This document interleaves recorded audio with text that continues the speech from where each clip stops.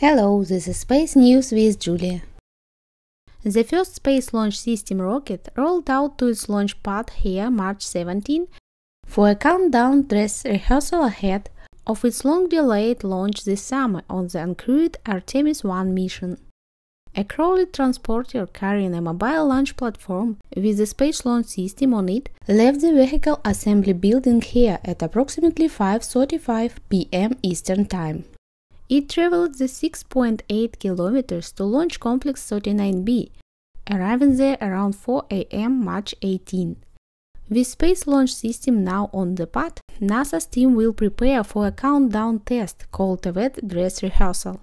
That work will start with connecting the vehicle to interfaces at the pad and go through tests of various systems.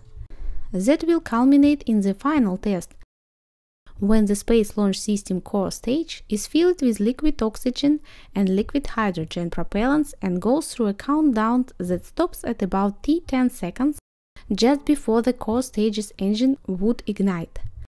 The fueling process takes 8 hours versus 2.5 for the shuttle because of the larger tanks and the addition of an upper stage. The WDR test is scheduled for April 3rd. About a week and a half later, the vehicle will be rolled back to the vehicle assembly building for any corrective work from the pad tests and for final preparation, then rolled back out to the pad for the Artemis 1 launch no earlier than June. This was Space Daily News. Stay tuned with me and don't forget to subscribe.